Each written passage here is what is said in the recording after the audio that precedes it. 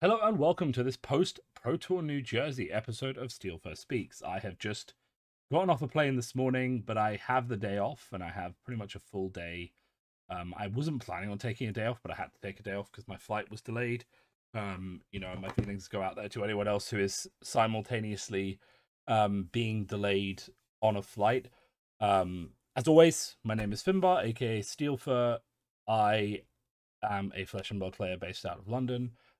Recently I finished 95th at the first Pro Tour in New Jersey. So does that make me one of the top 100 fab players in the world? I don't know. Maybe it does, but I'm gonna stick to that. This is a good place to come to for all of your both competitive but also cultural and news-based fab updates. I like to break down decisions that LSS are making, good, bad, community responses, as well as look at things like meta, how things are shifting, how things change. I have a few different playlists, including this one where I do more talking, and the Steelfur Supremacy playlist where I do more competitive focused videos. So obviously I've just got back from the Pro Tour New Jersey. If you want to know how my specific days went, I put out a load of tweets. You can find those on Twitter at Steelfur Speaks.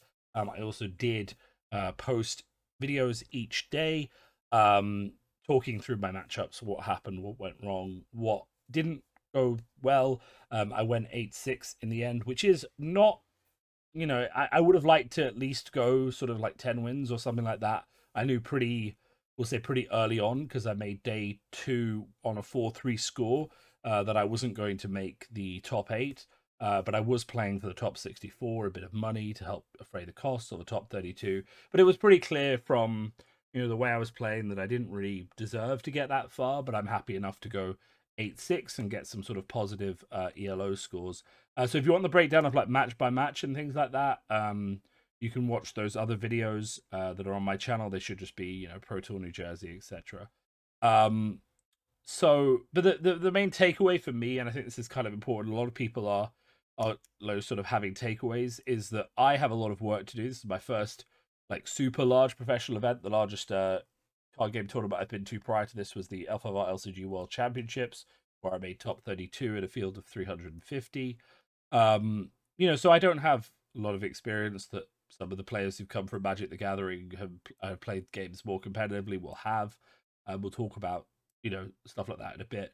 So the main learning for me, I guess, if you watch those videos, is that I have a lot to learn that isn't just building a deck, optimizing a deck, sorting out all those stuff, because the things that actually let me down on the day of the tournament were stuff like not making sure my life total was updated in one game, which meant I took more damage than I could afford to take because I had the wrong number written down. And it seems so silly, but especially for me as someone with dyspraxia, writing is not something that I naturally reach to when I'm doing tasks, because I type all of my writing and all of my work. So clearly that's identified as an area where I need to make sure that I'm actually keeping track of the game state much more fluidly. And I was very, very good on certain elements of that. Like, I knew when my opponent pitched certain power cards. Okay, they pitched a pummel on turn 2. Now it's going to come back around. They pitched Eclipse on turn 1. They're going to get it at the end of the game. Like, I was tracking a lot of stuff. I knew how many resources my opponent had. What are the risks I'm going to get hit with an attack reaction here? All of that stuff I was tracking very, very well. But then the small things, like, not putting the right damage down from one attack and then blocking wrong because of it. And that, you can get a full breakdown of what happened there. And also just, approaching a game too casually, not checking all of my equipment before I flipped it over, not flipping over Null Rune versus a chain player, which, that's a hard matchup for me because I was playing Prism anyway. But I made it much harder for myself by just not actually preparing properly for the game. So, there are a few learnings to take away from that. The first one, of course, is, I need to practice more. I think there is always room to practice more. I don't think you're ever really, done practicing for an event that size. I think you kind of just have to keep going with it, and you can't just sort of, do a certain number of games and then just walk away. But I will say that, like, I feel like I could have practiced more, could have done more work. I did have a 5-day wedding before the tournament, so I couldn't put in as much time as everyone else did. After the banned and restricted announcement was announced, I immediately had to leave the country and leave the internet behind to go to a small chalet in France and attend a wedding. But the practice is one thing, and obviously making sure I'm practicing more, making sure I'm getting reps on the decks that I need with the right people and making the tweaks that I need. And the other thing I think is just making sure that my meta gameplay, of the tracking and calculation and things like that is good. And if I do those two things well, then I expect, of course, to perform better at the next Pro Tour that I go to and I play in, which, I don't know when that's going to be because I haven't currently got a PTI to use for Lille. Um, and obviously, if they are looking for casters for the Pro Tour in Lille, I'm going to be applying for that because it's a European event, and we'll see if they take me. So there's lots of stuff sort of going on, but ultimately, it's kind of good and bad. On the one hand, yes, I made some very silly mistakes, like not putting out Null Rune, like mistracking my life total and basically not being able to block properly because of how I phrased something. But all of these things become very important for learning, I guess, the tolerances of the game and what I need to do to make sure that those windows are closed. And that will in turn, help me do better at the next event. Because all the people I know who did very well at the event have mastered a lot of those little things and don't let those things, mess them up. That being said, the person who did win, Pablo, he missed a shackle in the semi-finals, and then, he didn't. He was like, "Oh, can I trigger it?" And his opponent was like, "No, of course you can't. It's the semi-finals of the Pro Tour." But he played really cleanly, except for that. But my point is more that, for all of you who are listening to this podcast and it's resonating with you, that there's a small mistake you made. And we have a list of them in the UK sort of chat group where everyone's put in the mistake they made that was just like really, sort of, oh God. And everyone did them. So I kind of want to convey that feeling, you're listening to me. I finished 8-6. I went to day 2. I went 95th.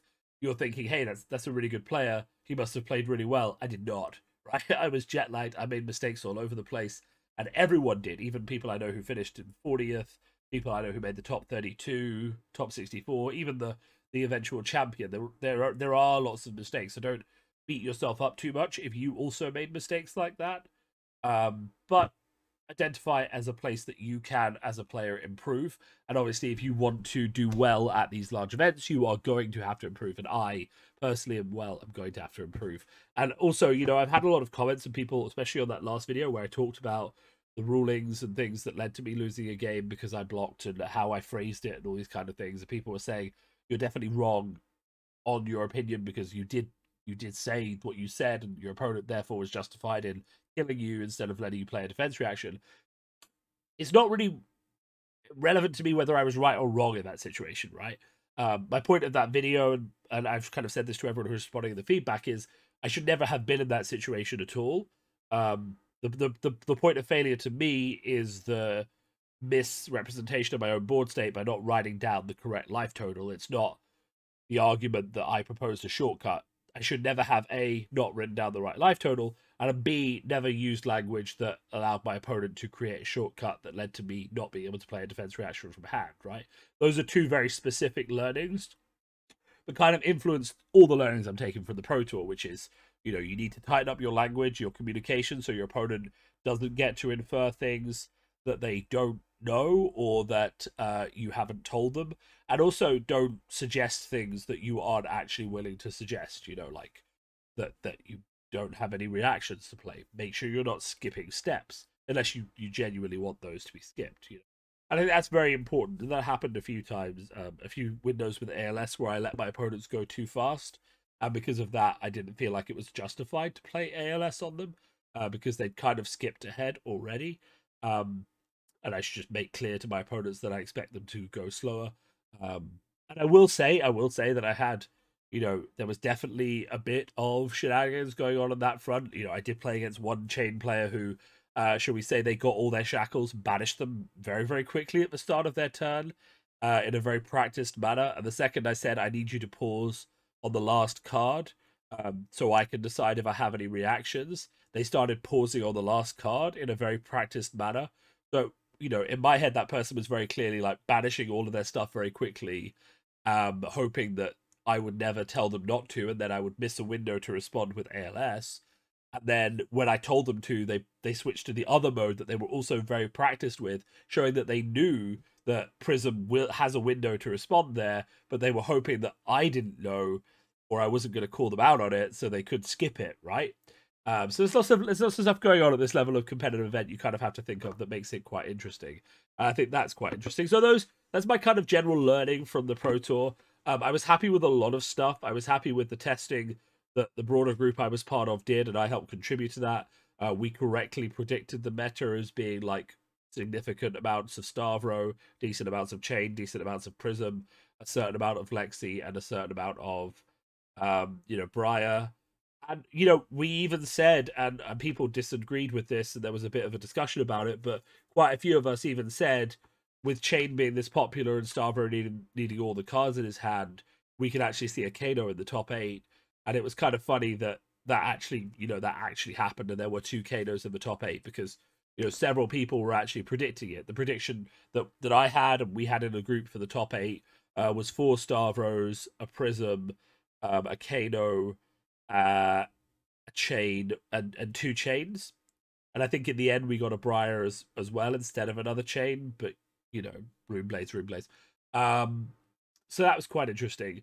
In terms of how, I mean, I would say, if you have time and you want to watch some fantastic games of Flesh and Blood, I would go and watch the semi-final and the final where Pablo Pintor on Chain was piloting it into Stavro.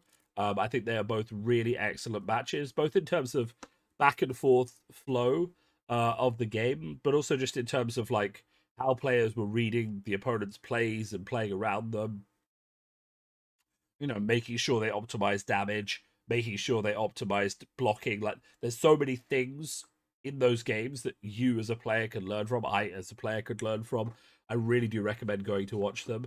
It's kind of funny for me, who are doing this sort of recap thing now, that I know Pablo. I mean, I don't know him very well because he's obviously from Spain, but he used to be one of the best players of the Alpha Var LCG, which I obviously played in quite a lot.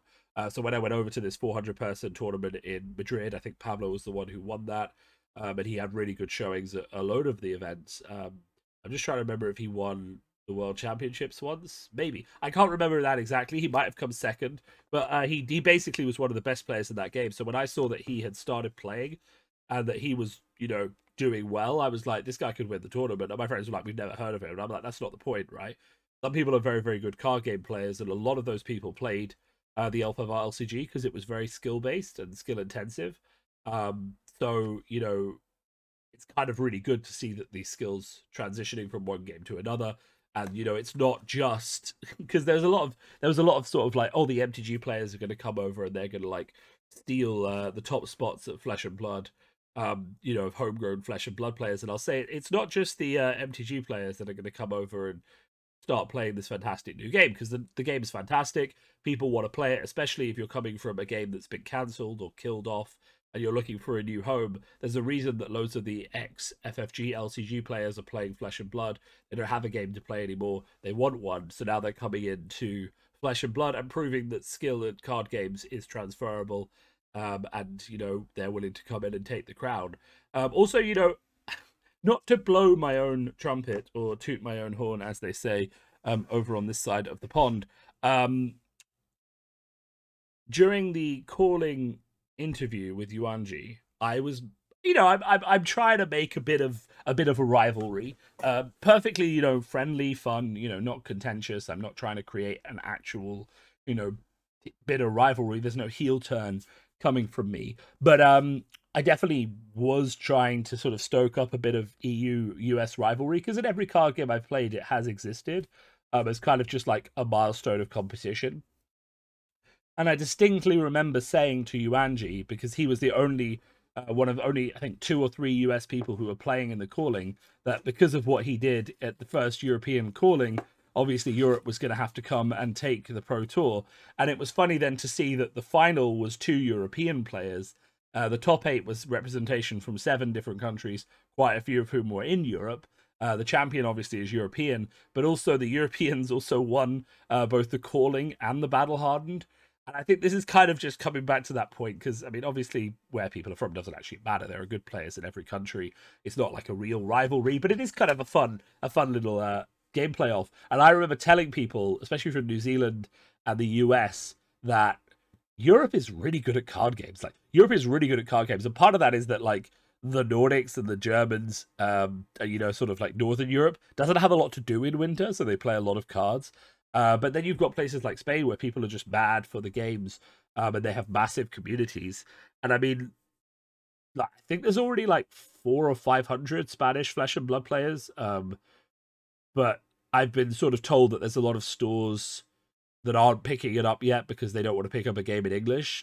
So the prediction from the Spanish players I met over the weekend who were talking about that game is that when the Spanish version of Flesh and Blood comes out in, I think, 2 months' time, they just fully expect the game to just massively shoot up in Spain. And I mean, I could really see the same happening in Germany and France as well. And I think it's also Italy where the game is being published in the local language. I really, really, you know, James White said it in an interview. He said he could easily see Europe being the biggest market for Flesh and Blood, you know, by the end of this year. And I genuinely think it really could, just seeing the way that some communities are picking it up and running with it, because it has that sort of really, you know, not gritty, really like eye-catching, hero-centric, you know, gameplay feel that a lot of the European community has been attracted to for a very long time and has been expressed through, you know, Arkham Horror and LCGs and things like that, where it's very character focused. Marvel Champions is really big in Europe as well as Arkham Horror. But obviously it is a TCG and it has a lot more competitive flexibility, and Europeans love competitive card games especially as well. So, you know, really my message to those of you in America, and obviously I, you know, one of the functions of this channel is to be a European slash UK, I mean, I am Irish and I am British, source of Flesh and Blood news and provide a different sort of, you know, viewpoint on it. And I will say that the European market is going to explode later on this year, and Europeans have come and they've shown you that, you know, where's the best region for playing Flesh and Blood? Who won the Calling, the Battle Hardened, and the Pro Tour?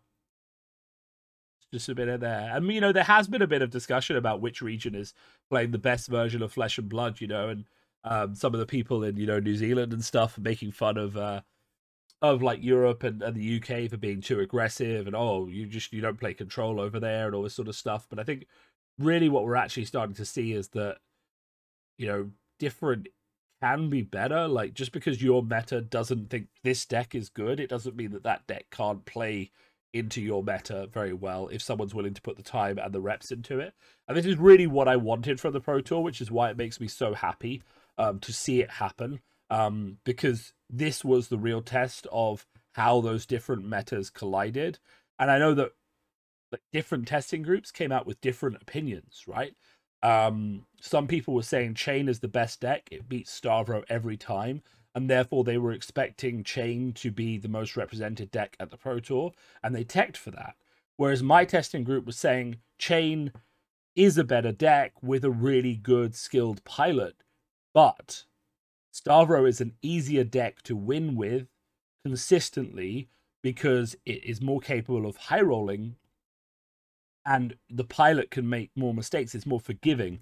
So more people are going to be playing Stavro, not necessarily because it is the best deck.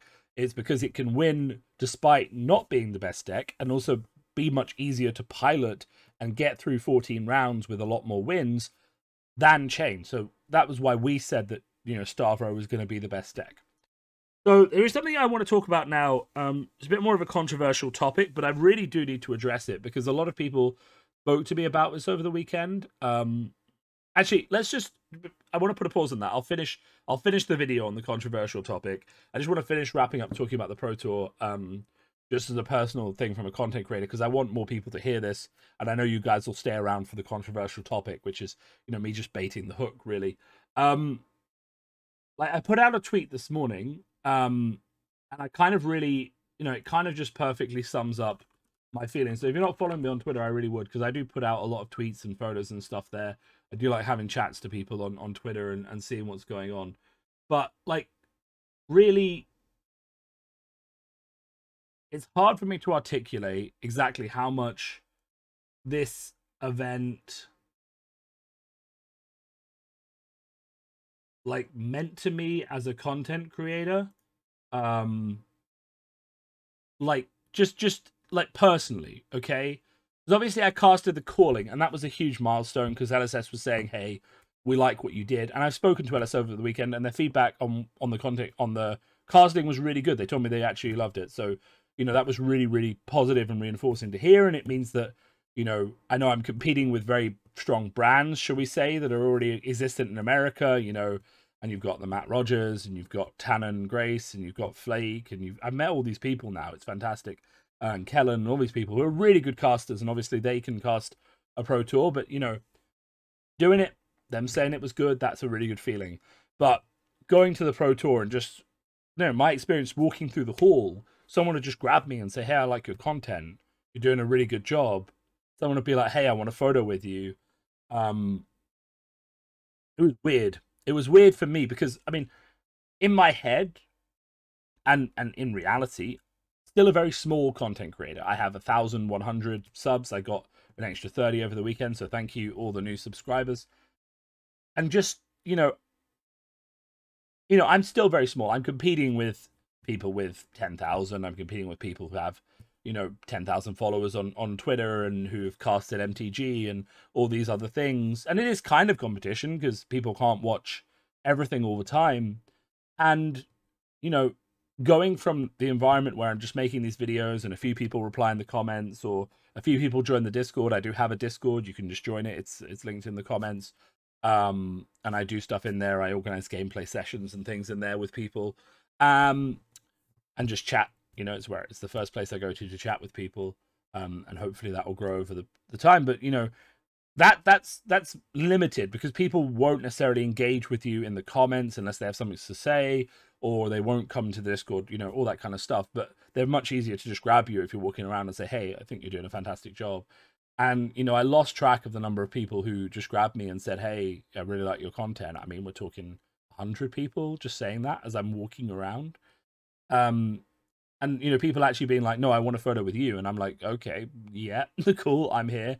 And because I was doing that myself, like I was like, oh, I want a photo with Rudy because Rudy's, I really like his straight talking videos. I want to meet Saint. I want a photo with like Tannen and Flake, and I want to meet like Chris Sayers, and there's all these content creators that I personally follow who are bigger than me, and I want to meet them, and I want to just say I really appreciate what they're doing, and I was doing that as like my fanboy kind of thing, meeting James White, making sure I'm talking to the LSS team and asking their questions and getting to know them a bit better, because that's my line to get more contacts and content, and just generally, trying to make sure. I mean, I like Steve Argyle's art, for example, for 25 years because he did art for the original L5R CCG, so Legend of the Five Rings CCG, which I played when I was a kid, when I was 12, and his art was there. So me meeting Steve Argyle and asking him for a custom altar, which I'm going to get back hopefully in a couple of weeks, and I'll show with you guys,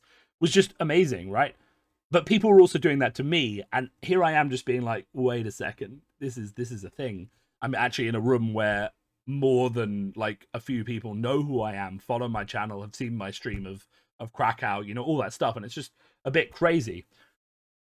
And what really hit it home for me, and like, because numbers on YouTube is one thing, but people actually saying it to you is another.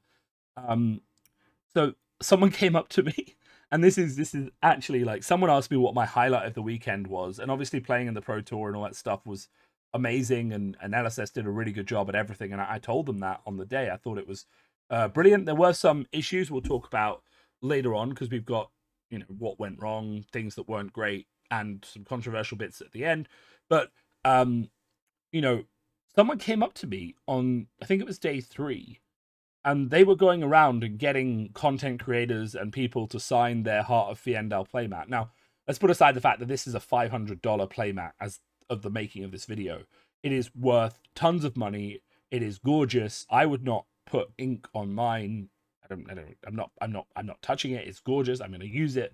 I have to now choose between my Spring Tunic and my Heart of Fiendal playmat. That is a difficult decision. So I'm probably going to have to use both or figure out a way to use both. But this guy's going around and he's getting signatures from content creators he likes, you know, and making sure that they're on there. And, you know, he opens it up and he's like, I'm like, okay, he must be doing this for loads of people. You know, he's, you know, I'm included. That's great. But, you know, he opens it up and in the middle, there's Rudy's signature.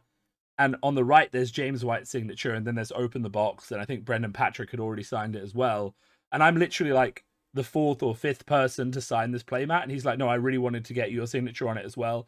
And I'm taking out a piece of paper because I've never signed my name as Steelfur on anything. I don't have like a Steelfur signature. And this guy was like, yeah, absolutely. You know, sign it wherever you like and just do whatever. And I'm just like, that. It really just hammered home the fact that like people like my content, but also like some of them really like it and want to engage more with me. And it was just a special moment for me as a content creator. That especially, I was really genuinely touched by that. And you know, that was kind of, I mean, it was enabled by the fact that the playmat and the water bottle and Yorick and all of those things were just such amazing promos. And just amazing. I mean, you know, when I saw that Heart of Fiendel playmat that no one knew was coming, I was just completely bowled over. I mean, it is so gorgeous. I wouldn't be surprised if the French Pro Tour gives out an Eye of Ophidia playmat, because they obviously, the French YouTube channel is L'Eye de Ophidia. That would be a really nice touch. They might give Heart of Fiendel again, or it might have been a once-off for Pro Tour, the first Pro Tour, but it'd be really cool if every Pro Tour gave out a Fabled playmat. Until they ran out of it, right? You know, or something like that. I don't know. But we'll have to see about that. You know, who knows?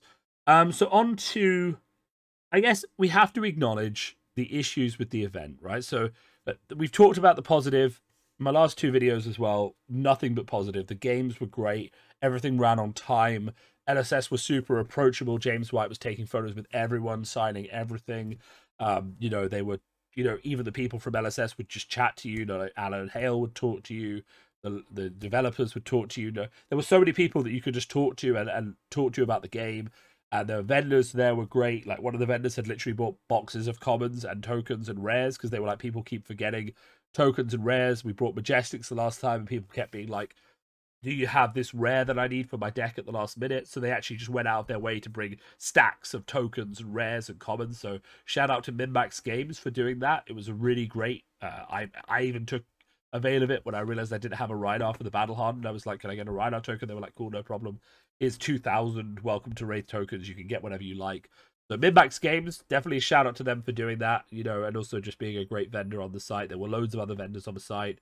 The artist sim was great. You know, but there were definitely issues. I think it's worth talking about that. Some of them are just like unavoidable logistical issues, but also communication issues.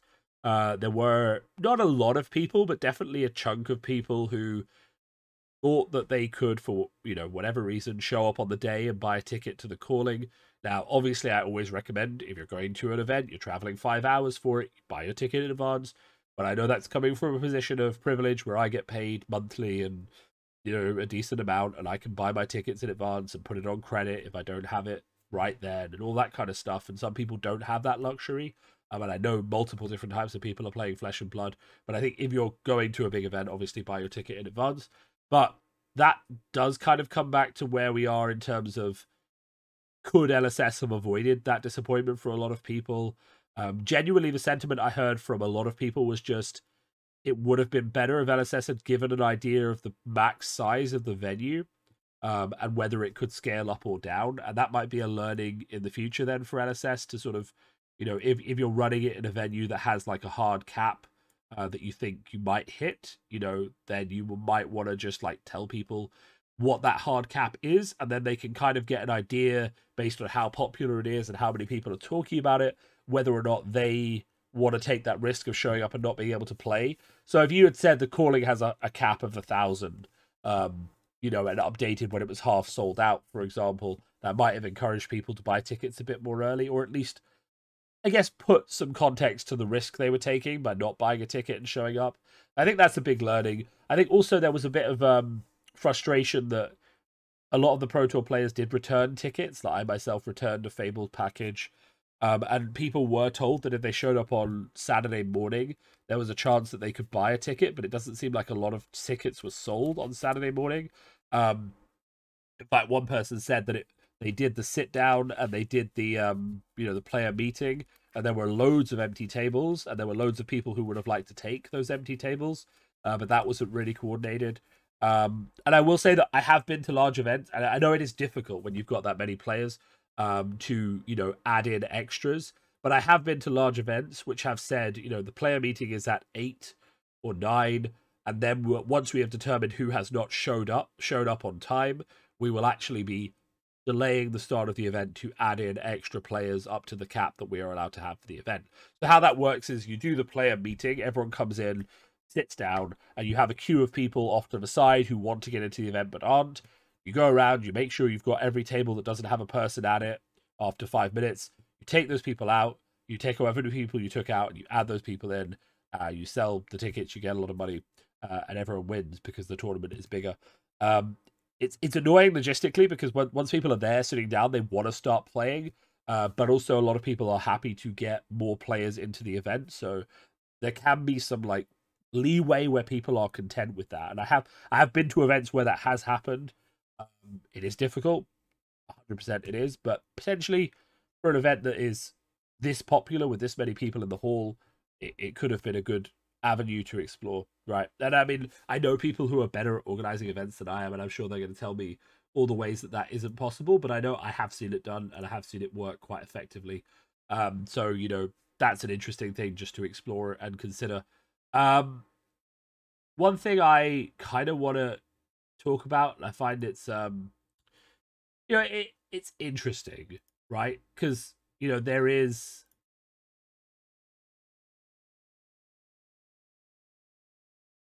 Yeah, and actually, I'm just gonna read, right? Because one of the guys whose opinion I trust immensely on this, is someone who used to run L5R events for the CCG, the LCG for years, and he's handled upwards of 1,000 people at an event, and he just says, if you think about it, the amount of space allocated for the calling is equal to the number of people who have pre-registered. That's how many you plan to show up, and if people haven't pre-registered, you can't plan for them to show up. Yeah, and he kind of says, he said what I said, which is that you can get people seated and then sell their space on, but it does add about half an hour to an hour just to add them in. There is basically this thing where people are suffering from success, and we're all just kind of hoping that by the time Lille comes around, they've got a bit of a better grasp as to how to deal with the large number of people who want to show up, because I imagine Lille is going to be huge as well. So that's kind of one part of the friction. The other part of the friction, I don't genuinely know who authorized this, but I think it is worth drawing attention to, is that in my mind, and it was true in Krakow as well, I feel like the format for the side event drafts is inherently quite flawed. There's two things we need to talk about. We need to talk about the drafts, and we need to talk about prize ticket acquisition and prize scaling. I think those are two issues I just want to talk about briefly. So for the drafts, I mean, a single draft on site cost $25. The set available to be drafted was Tales of Aria Unlimited, a set which the people running the event, Channel Fireball, sell for $65 a box. And all the vendors on site sell for $65 a box. So you need 8 players to draft. 8 by 25 is 200, which means that there was a markup per box to do a draft of $140, right? Firstly, that's a big question mark. Why is a draft so expensive when the box to draft it is really cheap? If that is the only box you've got available as well, you should be making that box available so you could offer cheaper drafts. But the main thing I object to, really, because obviously there is the factoring of the event space needed to run the draft, and you want to not make it too cheap so people can't just farm them for tickets and things like that. But I will say that I also just fundamentally object to the format of the drafts. Now, I didn't play a single draft all weekend, but I did speak to my friends who did, and the people that I know who were drafting all weekend were the newer players, right? Because the established players, the serious players, they were all in the calling or in the Pro Tour. But you had more casual people who hadn't done so well in the calling or the Pro Tour that thought, hey, I'll play some side events, that'll be fun. Those were the people who were drafting, right? A lot of the time. And the draft format, for those not aware of it, is single elimination, right? So you pay your $25, you do a draft for about 40 minutes, and then you play one game, and if you win that game, then okay, you get to go on to the next game, and etc., etc., until you lose.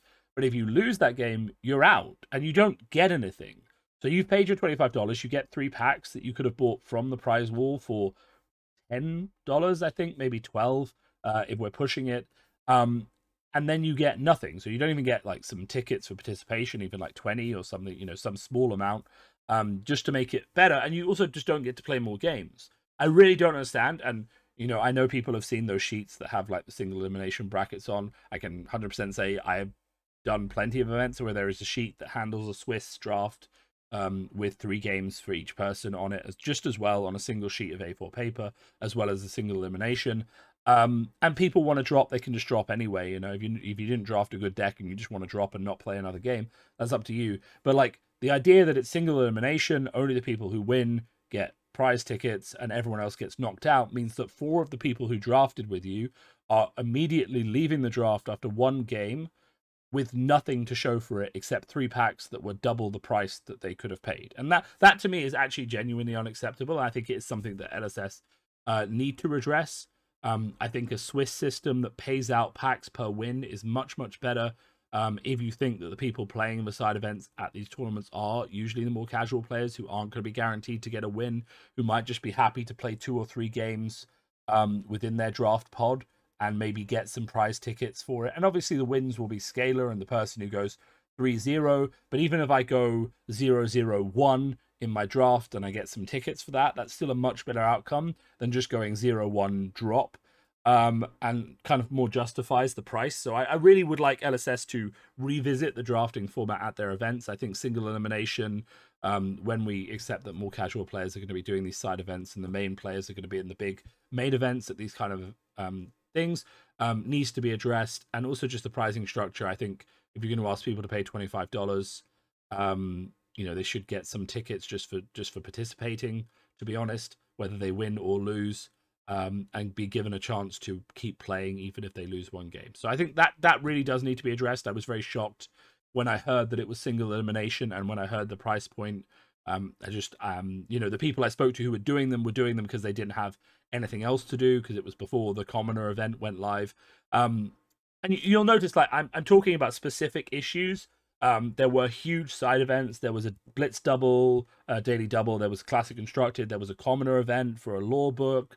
There were so many big side events going on that were really fun, and I felt like really rewarded the people who were playing in them. The UPF one had a gold foil prize, and apparently was huge. And there was a Shiana that like copied KO and then did a 22 power crippling crush on someone, which is exactly what UPF needs to bring. So I'm deliberately not talking about all of the, you know, because I've already said how great the event was. Even the side events were great, right? The big side events they were running, they were fantastic. There's a reason I'm talking specifically about issues with the draft. It's because I do know a lot of people who were in there to draft, and they were the more casual, newer players, and it did just feel like they weren't really getting the best experience for their money, and also that it was kind of too expensive for what they were getting as well. It does kind of lead us nicely, though, into our other sort of section, which is like sort of prizes and scaling.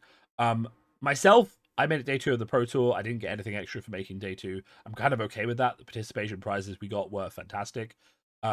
Whether there should be a promo or something for everyone who makes day 2 is a question mark. But with those big competitive tournaments where you want to give away stuff that's really worth things, it can be hard to find that middle ground for a promo that is both not worth too much, that you're just giving an extra $500 to everyone who played, but also not worth too little that no one actually wants it, right? So it's kind of a tricky area, but definitely for the calling, it feels like the prize should scale, at least in prize tickets. You know, I know people who made day 2 of the calling but didn't make the prizeable part of it, and didn't get anything. Like, after all of that fighting in an 800 person, was it 800 person field, I think, but just didn't get any prizes, there should be some sort of scaling, whether it's prize tickets or a promo or something that gets added in if the event is going to be large enough. And LSS knew how large it was going to be. But I think if you take the fact that the Pro Tour players are happy playing in the Pro Tour, they got their participation prizes, they were fantastic. And obviously you're competing for that big money and that big competitive recognition. But I feel like when you're looking at something like a Calling or a Battle Hardened, we kind of need some scaling. We need some sort of reward for people who do well but don't like get the top prize, because it's a real big thing when you show up to an event that large and you go like, I don't know how many rounds there were in the Calling, but you go like 10-3 or something, and you don't make the top cut or make one of the prizable slots, but you just don't get anything to differentiate yourself except, a bit of XP from someone who didn't do as well. And the Battle Hardened actually did this better than the Calling. It wasn't announced beforehand, but I saw a sign go up at some point during the day that the Battle Hardened was awarding prize tickets based on the number of wins you got.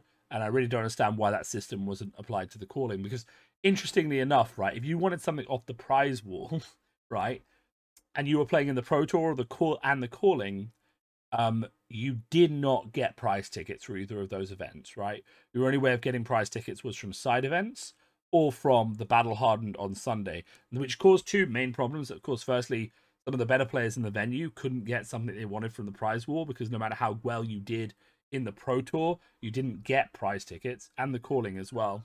And also there was a huge queue on Sunday because the majority of people got their prize tickets from wins in the Battle Hardened, which meant that when the Battle Hardened finished, there was a queue of like 300 people trying to get their prize tickets so that they could rush to the prize wall with their friends and buy something before it sold out, like before the Arcane Rising boxes sold out or the Ira print sheet sold out. They had to get there first, which led to a bit of a hectic queue situation where people were rushing to try and get to the prize wall and buy stuff, because that was the only real opportunity that those players who'd say played 2 days of the Pro Tour and then the Battle Hardened, or day one Pro Tour, day one Calling, Battle Hardened, had to actually win prize tickets because they were playing in the main event. So that's kind of interesting and kind of weird that the only opportunity to win prize tickets is if you weren't playing in the main event, and that meant that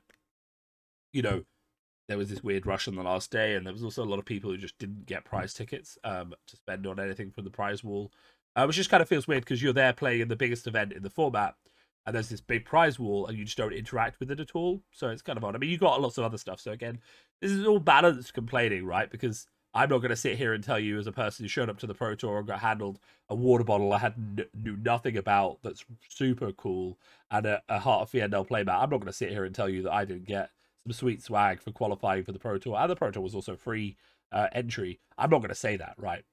I feel like I got plenty of stuff just for playing in the Pro Tour, and also just the value of playing in the Pro Tour to me as a player in terms of learnings and the games I had and how tight everything was in terms of the experience. So I'm not going to sit there and do that. Okay, but that's just general feedback, things I've heard from people. The Calling selling out was a big issue. If people have said, if there was 1,000-person cap on the Calling, why don't they say it's 1,000-person cap on the Calling? 500 tickets have sold out, 600 tickets have sold out, 800 tickets have sold out. Last place is going now, etc., etc. Why wasn't there tweets like that? In the run up to the event, I think there was one or two days before, but I know that maybe there could have been more communication from the start as to how small the venue was and that kind of thing. And then of course the price of drafts and some of the side events and how they actually rewarded or enabled gameplay. I mean, single elimination draft doesn't enable gameplay. You just play one game, right? The only other thing of controversy I want to deal with, I've left this to the end because I kind of leave these spicy bits at the end, mostly kind of to keep people listening, but also for the diehard fans. I like you to have the hottest takes. Some content creators really suck. I'm just going to come out and say that now. Some content creators really suck. I don't want to name names. Well, I do want to name names, but to me, I don't understand why a content creator would think it's basically acceptable to, in my mind at least, lie to their audience, right? And this is kind of a hot and kind of aggressive take, but it did really, really irritate me. And and you guys who listen to my channel very often know that I try to avoid getting too emotive or worked up about stuff. Take a step back, take a deep breath, analyze it analytically. But let's talk about this then from an analytics perspective. What is the problem? Leading up to the Pro Tour, many content creators put out articles about what they thought the best hero was going to be. right? So we got Tarek Patel's telling everyone they didn't think Prism was very good. They thought Chain was the best deck with Knick-Knack, Bric-a-Brac, and they thought Stavro wasn't very good now either, right? What deck was Tarek playing at the Pro Tour?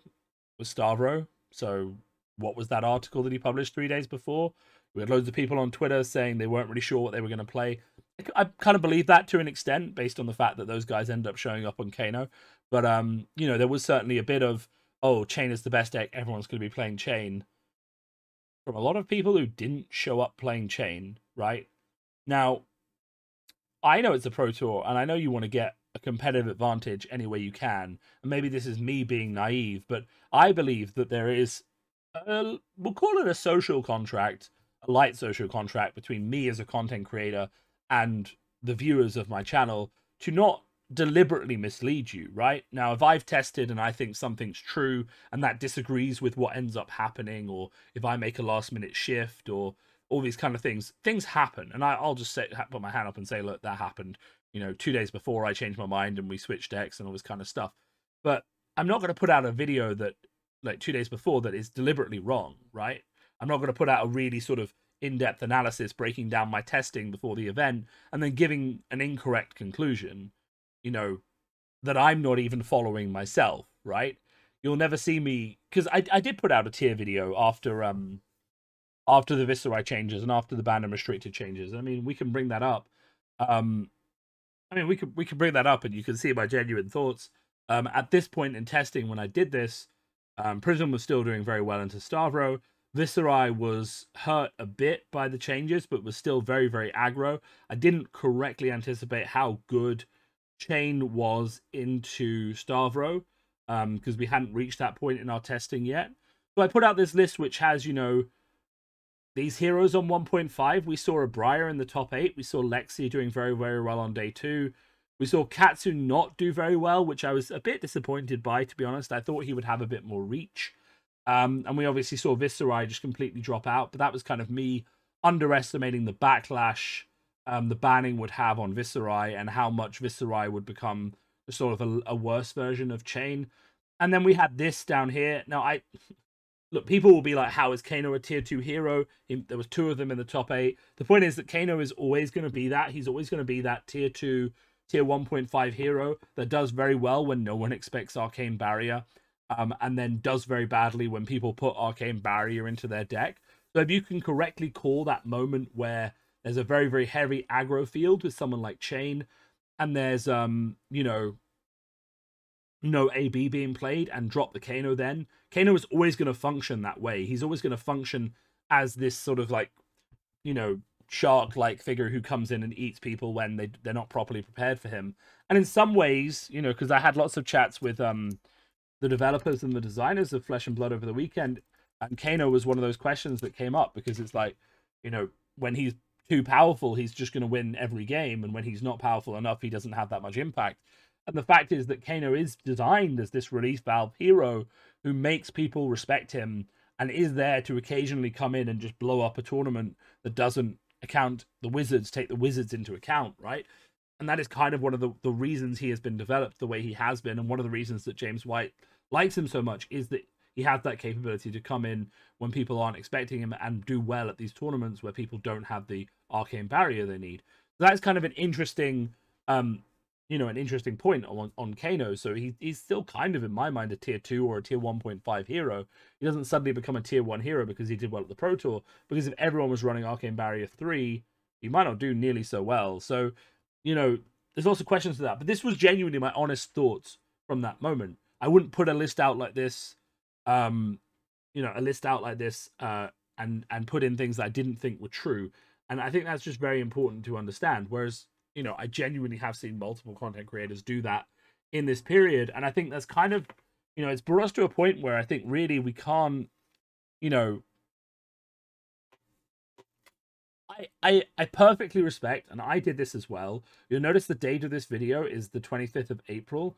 So I did this video deliberately before the testing group I had a big meeting about the meta, which is why there are probably more mistakes in this than there would have been if I had done this, you know, a week later when we had already started doing a lot of testing.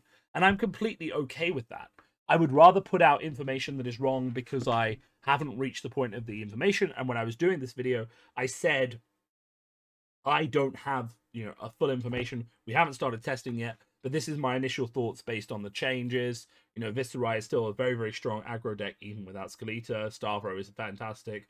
Prism is very good into Stavro. All of those things were then later changed or justified. I didn't put out a second video deliberately, because then I explained this to some of the people who met me in person over the weekend, because when I'm testing with a lot of people really in depth, it's not really fair of me to take all of our knowledge and all of our testing. Our server, UK server, we had like 300-400 games played, lots of data coming out of that. I'm not going to take that data and put it on a video until after the big event. Even now, I'm probably not going to share it in detail. I'm going to talk around it a bit. But, I'm not going to do that because that's not my data alone, and I don't own that data. So it's not really fair of me to do. So that's why you didn't see a tweet from me being like, oh, this is the best deck, everyone should be playing it. I just left people come to their own conclusions because it's unfair of me to do that to the people I'm testing with. So I think, I think it's genuinely just a moment of inflection, we'll say, and a moment of contemplation for the Flesh and Blood content creator community and definitely their fans as well, as to who told you, they thought that a certain deck was the best deck and then showed up on it, right? That's a question. Who told you that their secret spice was this and then showed up on something completely different, or showed up on just playing Stavro, or showed that? Because that's going to guide your future interactions with those content creators. And I know I started this section by saying they suck, but I genuinely think that, and that's not just my opinion, right? I don't like it personally because I just don't understand. I think it violates a social contract between a content creator and their audience, where I'm at least going to try and tell you the truth as I understand it as often as possible. And if I get something wrong, I'll say sorry and I'll tell you why I thought it was right, and then I'll move on, because I guess I worked in PR for years, and I kind of see myself more in a journalistic function than an egoistic function. It's not about me. It's about me telling people what's happening and conveying things to people in a positive way, and going to LSS and finding out bits that you can't find out because you don't have the time or the energy to put into the game, and then giving them to you so they are accessible to you. I asked someone who, people, you're asking, what's James White's favorite hero? They say Kano. And someone else was like, no, maybe it's Prism. And I was like, okay, well, why is it Prism? And, they didn't have a good answer. So I'm not going to go in massive spiel about, oh, James White now loves Prism. But then I think about all the Judge promos that keep getting made for Prism, and the Cold Foils that keep getting made for Prism. And I'm just like, maybe James White's new favorite hero is Prism. I mean, my friend has a bling Prism deck. It's worth about 2.5k.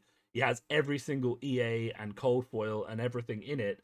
And I'm just saying, if the one hero in the game that gets the most promos out of everything, the most Cold Foils, the most extended arts, even the most flavor text, because all the EAs have flavor text on, there's a very good chance that Prism is James White's new favorite hero if Kano is no longer his favorite hero.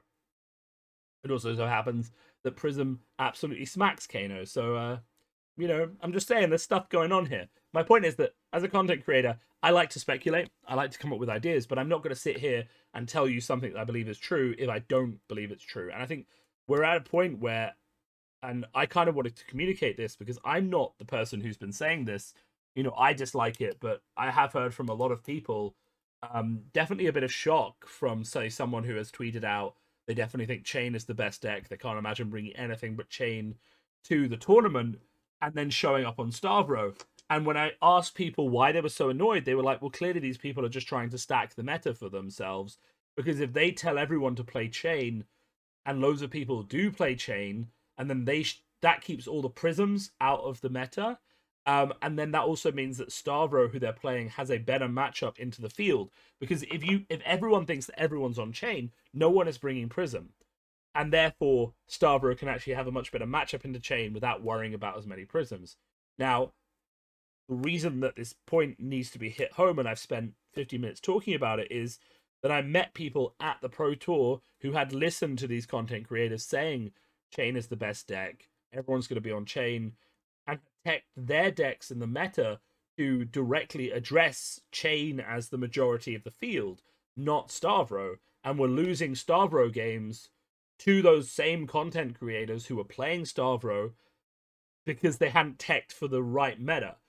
And I said to someone, you know, because not everyone can do the same. So I knew that Stavro was going to be the most popular deck because I had a group, we were doing loads of testing, right?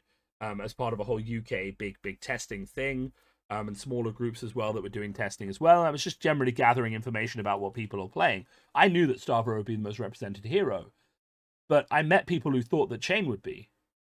Now, there is an argument about what is actually the best deck, because Chain obviously won the Pro Tour, but if Stavro in the final had fused one more time, Chain would not have won the Pro Tour.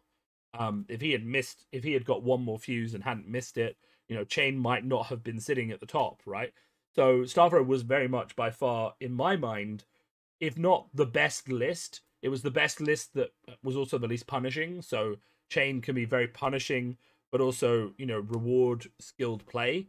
But Stavro can also just be very, I win without worrying so much about the skill element. You know, not that Stavro isn't a skilled deck, but it does have that capability to high roll, as much as Chain has the capability to not high roll because you banish all your Art of Wars. So that's kind of interesting to think about, right? So I do think we are at this point where, you know, people are going to be asking more of themselves as to which content creators they actually trust to tell them the truth, and who, you know, who they're watching that may not be always telling them the truth. Because saying nothing is different, right? If you just can't talk about it because your people are playtesting and you need to keep that secret until you go to the big event, that's one thing. People respect that. People understand that. You know, people like Arsenal Pass don't put out deck techs on the decks they're working on, right? They did their I listened to it the night before the Pro Tour. They did their pre-Pro Tour like podcast, right, where we were talking about Chain and how strong Chain was. That was fine. They liked Chain. You know, that I believe that they liked Chain. Chain is a very strong deck, and I know definitely Brendan Patrick as well has a lot of experience playing Chain from the RTN and the ProQuest season, so he would be very comfortable on that deck. And then they had Kano, who they referred to as the deck because they didn't want to give away the spice, because if they said Kano the night before, then suddenly everyone's packing AB3, right? And they update all their deck lists on Channel Fireball, so that everyone's running AB3. So, you know, obviously they can't talk about that. That makes perfect sense. And they knew that Chain was very strong. They did talk about how strong Chain was going to be, and that was correct. They didn't go and say, "Oh, we're testing Kano," and they didn't. You know, there's nothing wrong with them saying that. If they had gone out there and said, "I don't know who Kano's worst matchup is," I mean, it's kind of Chain, so they did do this a little bit, but if... Okay, say Chain wasn't actually that good, right? So Chain was actually a very good deck. But if, say, Chain was like 20% less good, and they had gone out there saying Chain is amazing, knowing full well that they would be playing Kano, that would be an example of what I'm talking about. But they didn't do that, because Chain was actually a very good deck, and a lot of people on Chain did very well, even if only one made it to the top cut. But, you know, if they hadn't, you know, if they'd done that slightly differently, it would be a problem. So we kind of have to ask those questions. So I kind of wanted to address that. I don't think I want to talk about it anymore. I think I've laid out the issues I have with it and what I think it's going to cause, because a lot of people were saying it to me. It's like, I feel like that person said this and then did something else, and I don't know if I can trust their opinion in the future. So I think that is going to be an inflection point and a point of discussion for a lot of content creators going forward. So I kind of wanted to address it. Obviously, I never want to be in that situation with people. I'd rather not put out a video rather than tell people something that was directly going to benefit me. Like, oh, you should all buy, I don't know, I've got a cold foil here. You should all buy cold foil young Katsus because I have 5 of them here, right? And just drive up the price so that when I sell them, they're worth more, right? I'm never going to do that. So, and if I ever do, please point it out to me and I can slap myself in the face on camera or something like that. Anyway, thanks for listening. This has been an extra long episode of Steelfur Speaks. They haven't gone to an hour in a while. I've tried to keep them sort of at the half-an-hour mark recently, just because that's kind of when people drop off. But I hope the controversy at least has kept people sticking around. And of course, the Pro Tour that we really wanted to talk about. So yeah, just to close up and wrap up, Pro Tour was an amazing experience. I loved it. I met people who, I met all the people I am a fan of, and loads of my fans got to meet me, and that really helped me understand exactly how many fans I have. It just felt fantastic. So thank you to James White, also a lovely guy. Met him a few times, talked a little bit. He confirmed by the way, I am getting a preview card for Uprising that will come out on June the 6th. It will be a ninja card, so stay tuned for that. You know, and various other discussions were had, which was really good. You know, and just meeting all of my fans as well, really good. The competition itself, such a high quality, such a good learning experience for me as a player. Some issues, I do believe that LSS can get these fixed. I do believe that they can be addressed. I just think there are always going to be problems that need to be ironed out at this level of event, but they do need to consider who, you know, for example, is playing in the side event drafts and how they need to structure those to make sure those people are having the best time and also a very efficient time for their money. Because I think those people do care a lot more about their spend and things like that, and they'll be very, very put off by, you know, side events that are too expensive and kick them out too quickly. So I think that's an issue just to be addressed. And then of course the content creator thing, which I hope people are agreeing with me on that. I hope there's some resonance there. I hope it's not just me that's annoyed about it. I mean, I've talked to about 10 other people, or people have brought it up to me specifically saying, oh, did you notice this person said this and then he's on that? And I'm just like, oh.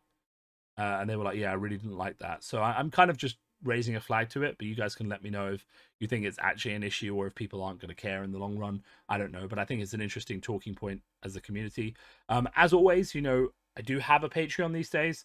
If you'd like to support the channel, feel free. I will be organizing a giveaway for Herald of Protection, Herald of Rebirth promos via the Patreon, and a few other things in the next few weeks. So, you know, if you are interested, please do let me know, and I will, or do just sign up and things like that. The benefits mostly for being a Patreon is obviously you have a direct line to me to ask me questions, chat to me, and things like that. I am, once I get a sort of certain number of people, planning on doing sort of a once a month Q&A or sort of live chat session just about the health of the game, things I've seen, what things are happening, what the meta looks like for all my Patreons. And obviously my plan is to spend at least one night a week or every 2 weeks just playing games with Patreons on the server, on the Discord. So, you know, if that's the sort of thing you're interested in, then you can just join in and that'll be great. But a lot of it is just supporting me. You know, there's some stuff I would like to get done for the channel, like commission some art, get a video editor to do some more work on the new player hero guides series, because I think that if any of my series, because you may not know this if you're an existing player, but my new player hero guide series actually has like the most views of most of my videos. Like it has like 3,000 views or something like that. And a lot of people are actually coming to that as their first entry point to Flesh and Blood in terms of what hero they're playing, and a lot of their friends are sending them to that video. So if I could say invest some money I get from Patreon into editing those videos and getting those videos really, really clean and nice, then a lot of people would come to those videos and have a really good experience, which would help them get more into Flesh and Blood, because people are appreciating them at the moment. They're getting all the views, they're getting all the positive feedback, but with I think a little bit more polish and shine, it could bring a lot more people into the game in terms of, you know, here's a really good video that tells you what the heroes do and how to play them and all that kind of stuff. So that's kind of like a good milestone for me and one of the things I want to do. And there are perks, and obviously, you know, there are things that are going on in the background that I'm going to do in terms of giveaways for Patreons and stuff like that. That I'm kind of just working it out as I go along, because obviously I've never had Patreons before. So what I give people who sign up will have to be worked out. But at the moment, it's just if people want to support the channel, then you are more than welcome to do that. Because traveling to Flesh and Blood events is fantastic, but it also starts to add up. So, you know, that's kind of it. The Pro Tour was amazing. I'm going to leave it with that. Have a great week, everyone, and I will speak to you soon.